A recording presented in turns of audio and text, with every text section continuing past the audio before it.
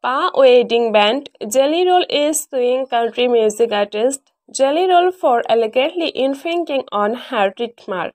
Rapper and country singer Jellyroll is being sued by a wedding band in Pennsylvania for allegedly infringing on her trademark. The band Jellyroll is from Sutherford, Pennsylvania for many years.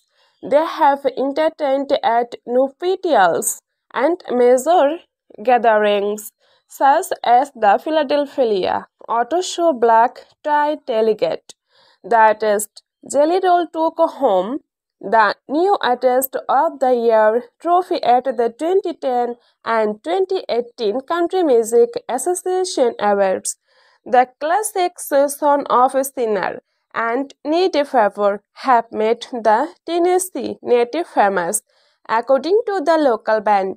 Google searches for Jellyroll are now over following with mentions of the singer ever since she became well known. According to the lawsuit, it causes confusion in the marketplace.